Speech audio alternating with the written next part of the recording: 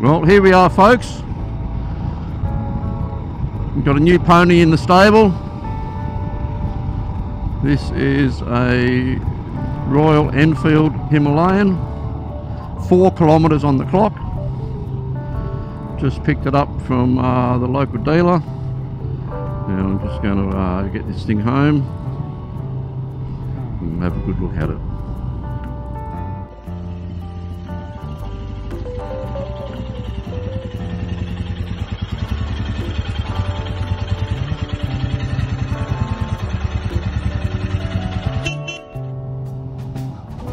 First impressions, it's quite comfortable to ride. It's got a fairly low seat height of 800mm. I think that's only just marginally bigger than the Little Red Rooster's seat height. That was one of the main reasons why I looked at the Himalayan. I'm a confirmed short ass at around about 5'6", 5'5". So a bike with a seat height of about 800 suits me down to the ground. All the reviews and YouTube videos that I've seen have sort of been fairly positive towards this bike. It's fairly capable from what I've seen. It suits the sort of riding that I'd like to do. Another thing that I've noticed above the postie bike over the Little Red Rooster is the brakes work. This has got disc brakes front and back, and they will actually pull the bike up when you want it to. On the good old postie bike, you sort of squeeze the lever and make yourself a cup of tea, and hopefully it'll slow down eventually. It's not really that bad, but it's a bit of an exaggeration, but that's how it is. You've got drum brakes on the Honda. It's probably one of the very few shortcomings of that bike, but they weren't designed for the sort of stuff that I do. But you know, they're a great little bike. But having disc brakes is very comforting.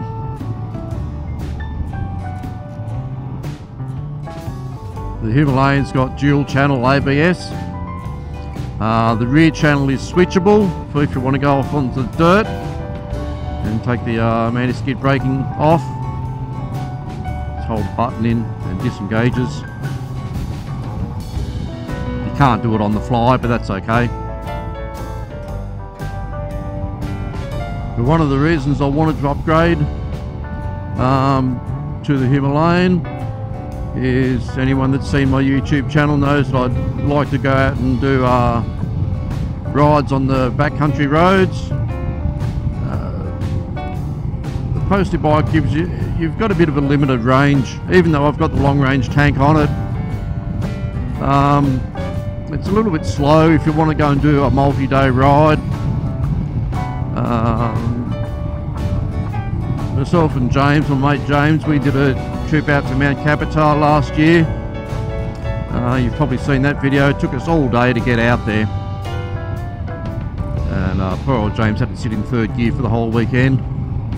I was wringing the rooster's neck on in fourth gear, but you know, it just took us a long time to get anywhere, and so I figured larger bike, a bit better gearing. This is a 5-speed bike. Probably got the same range as the Rooster with the long range tank, but just be able to get there a little bit more comfortably, a little bit quicker. This will do highway speeds comfortably once it's run in. So it opens up opportunities for me, places to go, things that I want to see. There's limited opportunities around here, around Tamworth, to see stuff. I've seen a fair bit of things around here, but there's stuff a little bit further afield that I want to go and see. And even if it's just as a day trip, it'd make it a lot easier to do it on a slightly bigger bike. So that's the rationale behind getting this. I'm still going to ride the Rooster.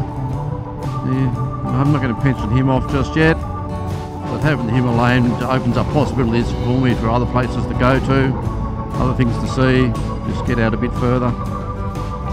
One thing you may have noticed just back then is I actually did a gear change without the clutch, and that's one thing that I've got to get used to. is actually using the clutch. The CT110 has a centrifugal clutch, which only engages when you back off on the accelerator, whereas this has got the traditional manual clutch that other bikes have. I haven't ridden a bike like this, so it's taken me a little bit to get used to. Just remember to hit that clutch before I change gear. It will come second nature to me eventually, but at the moment it's something I've got to work on, considering I've only had this bike a day. I'm bound to make a few mistakes, but we'll get there. It's all part of the learning experience.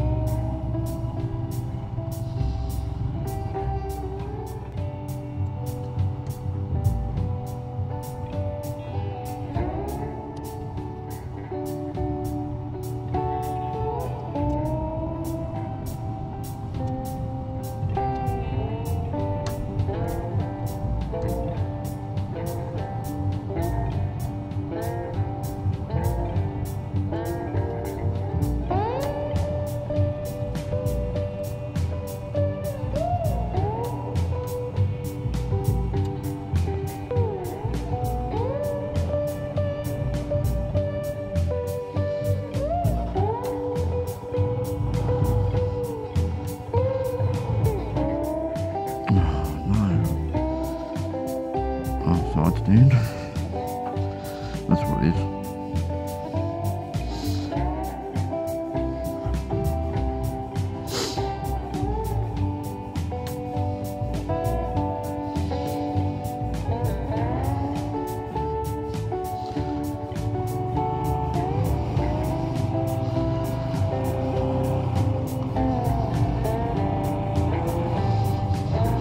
Well, that's an interesting feature of the Himalayan.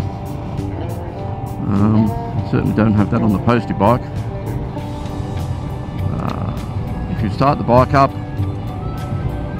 and you put it in gear and the side stands down, you shut the bike off. So obviously it doesn't want you to ride off with the side stand down. That's never an issue on the postie. You've got those little rubber feet that are an extension of the side stands.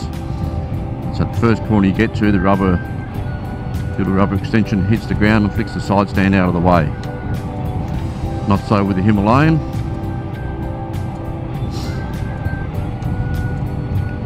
Luckily it has a little warning light or message on the dash here that says the side stand is down. So luckily that little display's there. I was quickly able to look at that and go, oh, side stand, okay, fix that up, and off we go.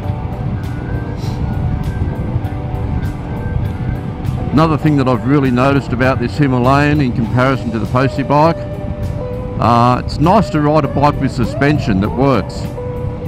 On the dirt section back there a little bit, we had some sections of corrugations, and you could kind of feel them. I could see they were there, but certainly not the bone rattling experience that you get riding a postie bike through corrugations. Like the brakes on a postie bike, the suspension's, it's merely a thought. Okay, well you've got some suspension there. Kind of works, maybe. I still love the postie bike, don't get me wrong, but I'm just really enjoying riding this Himalayan.